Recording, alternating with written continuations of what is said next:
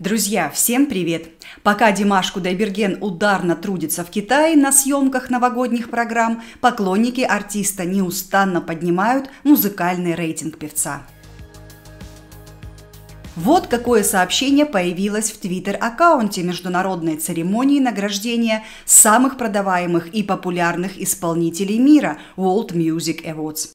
Результаты рейтинга Димаша за неделю в Billboard Hot Trending Songs.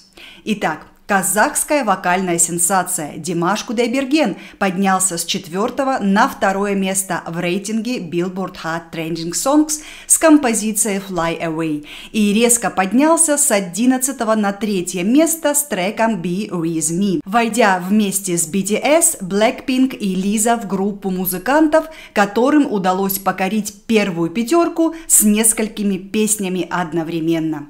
Ну что ж, друзья, это превосходный результат. Мы поздравляем Димаша с очередными победами.